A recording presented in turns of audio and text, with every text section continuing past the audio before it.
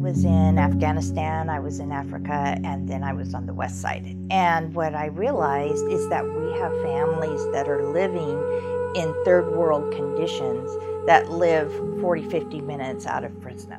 We have so many children in this community that are experiencing trauma, domestic issues, living in poverty.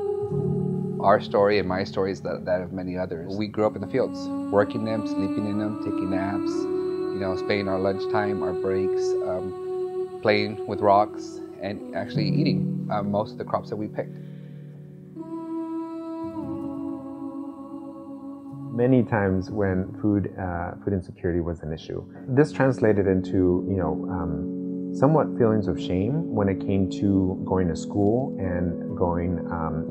You've had what you can to eat at home, and you may be hungry. It's like a hole that you just can't fill.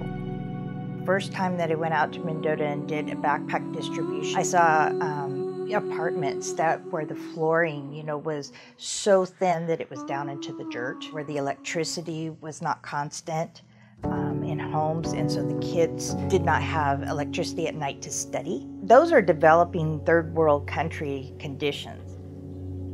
There were certainly, moments of being sick and needing to go to emergency care. Maybe a small, tiny fraction of people in Mendota have access to that.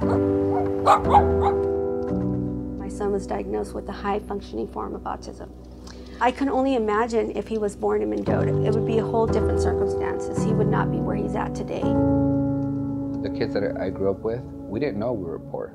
We didn't have an understanding of poverty until we were in high school.